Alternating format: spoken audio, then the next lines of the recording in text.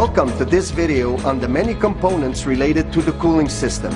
In this segment, we will overview the following components such as the radiator cap, cooling fan, the thermostat, and the water pump.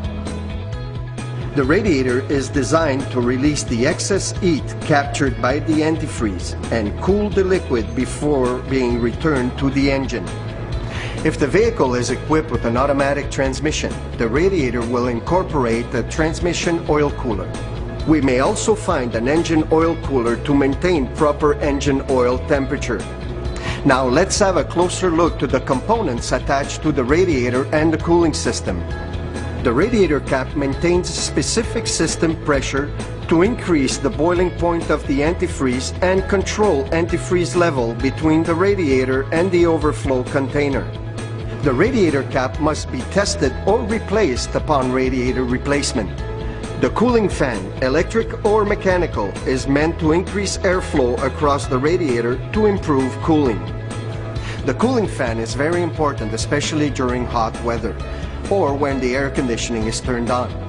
A defective or inoperative cooling fan will rapidly increase the temperature and result in engine failure. The cooling fan must be tested upon radiator replacement.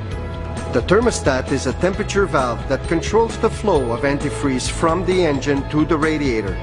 The thermostat is designed to maintain the engine within normal operating temperature.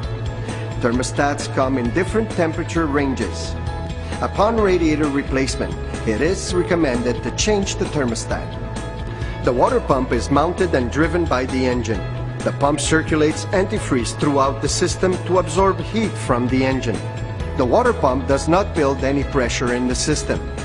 Pump failure may be caused by degraded antifreeze or system contamination. Thank you for watching this video about the cooling system, and always be aware how each components relate to each other.